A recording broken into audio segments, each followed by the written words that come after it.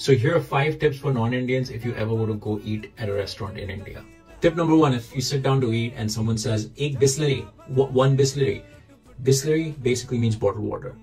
Default setting, room temperature. If you want cold, specify, don't get ice.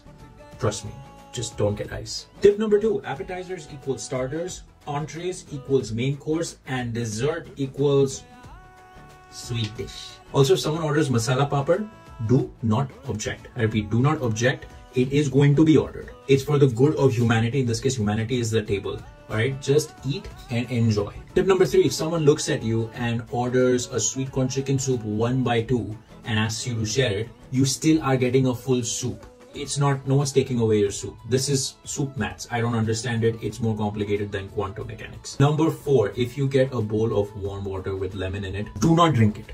Do not drink it. It is meant to wash your fingers and your sorrows. Number 5, if you're sitting with a bunch of Indian uncles and the bill comes and they all pounce for it all at once and they spend the next 15-20 minutes arguing about who's paying, don't panic. It's normal uncle behavior. Once these uncle hunger games are over, collect your soft, which is basically fennel seeds, and crystal sugar, which is for mouth freshening. Get a toothpick, say thank you to your wait staff, and on your way out, tap your belly and say, "Maza aaya."